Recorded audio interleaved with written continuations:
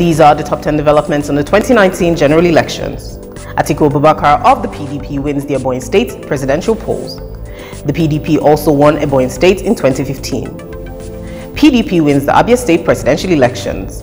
PDP also won Abia in 2015. President Muhammadu Buhari of the APC wins Gombe State. The APC also won Gombe in 2015. PDP clears the Ondo State presidential elections.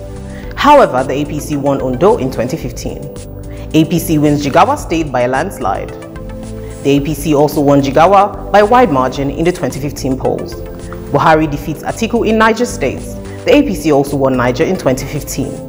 Atiku Abubakar of the PDP won Benue, Imo and Edo states. The PDP won Imo and Edo in 2015, while the APC won Benue. PDP sweeps all the National Assembly seats in Ebonyi State. President Muhammadu Buhari of the APC wins Kano, Nigeria's most populous state, with 1.4 million votes. The APC also won Kano in the 2015 polls. Atiku Abubakar of the PDP wins Cross River State.